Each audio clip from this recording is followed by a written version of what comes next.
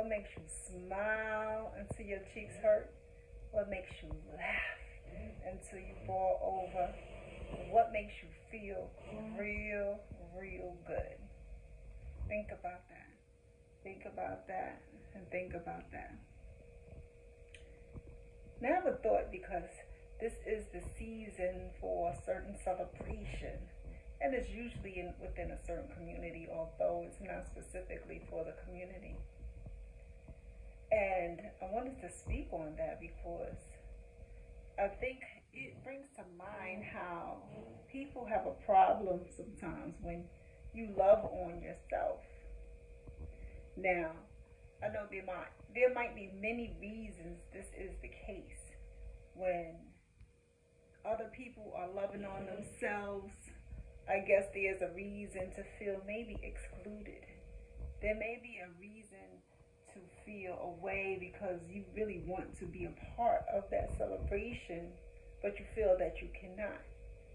It may be a reason to feel that way for a number of different issues and personal concerns.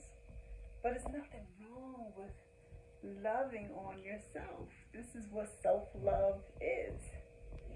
And this is especially true for people who are known to be attacked for being themselves and who they are. There are certain people who need to love on themselves more because they have to balance out the negativity that's thrown their way.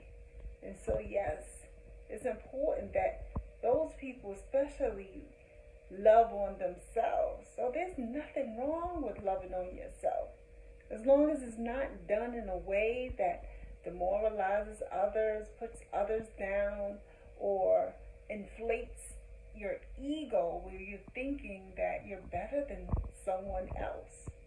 But loving on yourself in general is fine, and it's encouraged, because once we can love ourselves, we can love other people. Without that self-love, we don't know how to extend love to other people, and we go about damaging other people instead. So yes, I think self-love and loving on ourselves is important. There are communities who need to love on themselves especially. We do that through the year as we celebrate different communities, different cultures, different ethnicities, because of the importance of loving on yourself.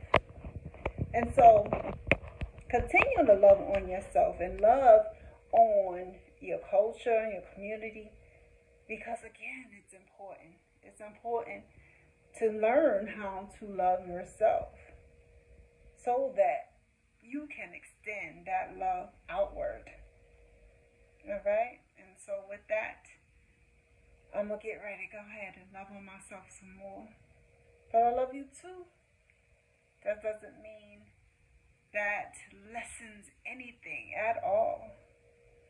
I just happen to love me. All right? All right, y'all. So on that note, I'm going to leave y'all with some love.